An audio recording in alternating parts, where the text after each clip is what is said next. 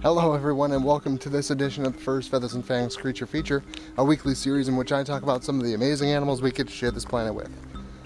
Since we're still in the month of April, and since my last topic was the gorilla, we're going to keep things in a similar theme, if you will. And since we're already in Africa, why not talk about the gorilla's neighbor, the chimpanzee?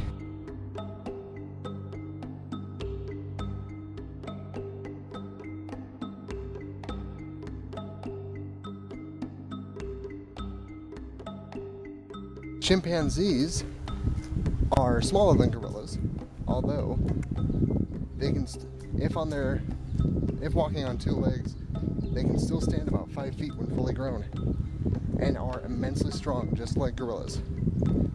They can still beat the snot out of the strongest human male. Okay, trail is closed. Have to go back.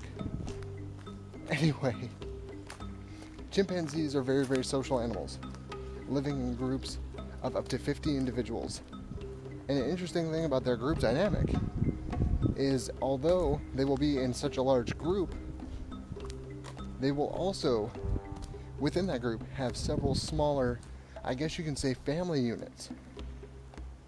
And they will manage themselves, all led by one or two dominant males.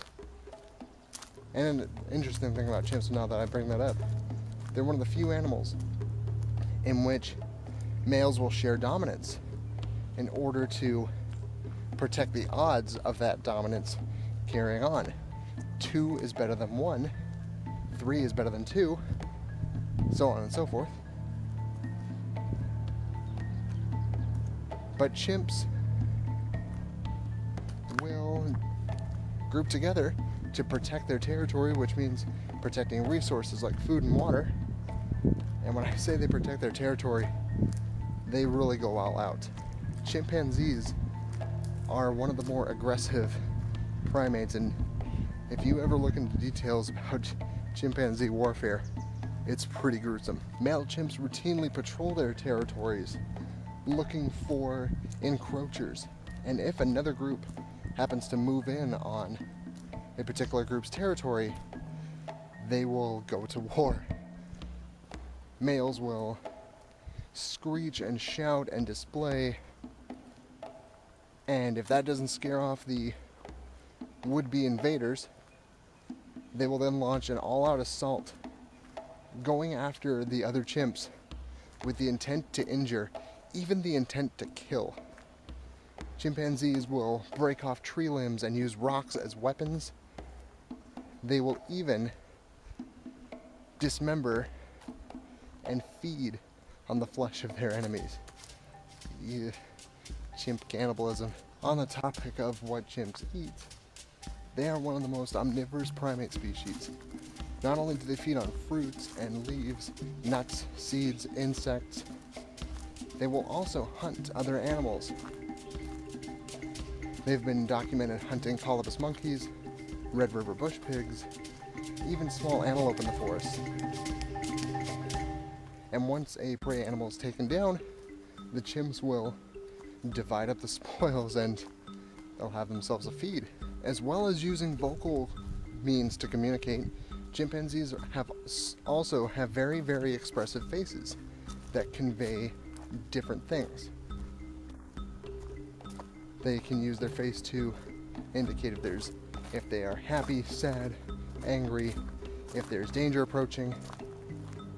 Although, don't smile at a chimp. In chimp society, a smile can either mean anger or the approach of danger, like other chimps or a predator. Like gorillas, chimpanzees are also incredibly intelligent and can also learn sign language. In the wild, they've been observed using twigs to fish out termites and termite mounds, using specially fashioned clubs to go hunting with. They even use rocks to break open particularly hard nuts. Now, being so social, chimpanzees need to constantly strengthen their social bonds and their ties to one another. So in their downtime, chimpanzees will groom each other. This serves a couple purposes. One, it helps rid the chimps of dead skin cells, parasites, all sorts of other yucky stuff. It provides a quick protein boost for the chimp that gets to do the grooming, and it helps strengthen the bond, like a couple of people meeting for a cup of coffee. Except in this case, it's chimps meeting for a couple of fleas and maybe a tick. Whatever you want to do. Like the gorilla, the chimpanzee is threatened, but not on such an extreme scale as some other primates might be. Main contributors to their I don't want to say the word demise, because that means that there's no hope, and there is still hope. To their numbers dropping are habitat loss, hunt for bushmeat, and the illegal pet trade. Well, everyone, I hope you've enjoyed this talk about chimps. Chimp chat, there we go. That's gonna go on a t-shirt someday. Be sure to give the video a like, hit that thumbs up button, share it with your friends, do all that fun stuff. I really appreciate you. I have something really nice to say and I trip over my words. I really appreciate you taking the time to watch this video. I thank everyone out there for their support of Furs, Feathers, and Fangs. Be sure to like us on Facebook for news and updates. As always, this has been Zach. Have a wild day, everyone. Like Furs, Feathers, and Fangs? Want to see more videos from this channel? Be sure to check out the links here for my Creature Feature and Wild Excursion playlists. Be sure to follow us on Facebook at facebook.com/Furs, Feathers, and Fangs. And be sure to subscribe for new videos uploaded every week. Well, every week-ish, time permitting. Have a wild day, everyone.